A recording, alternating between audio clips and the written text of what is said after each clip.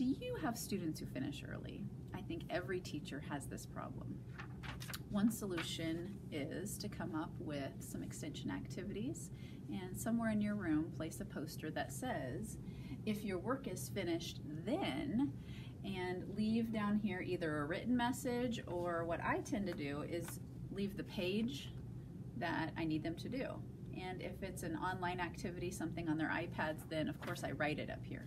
But today what they're doing is they're working on a spelling menu, so I would just put a magnet and put it up here. And that's what the students would do if they would finish early. So you might want to try this in your classroom. It gives students a common place to look when they finish their work. They know that this is what they could do. You could even just write the word read, and then they know that if they finish early, then they can go ahead and start reading from their book box. Try this in your classroom today.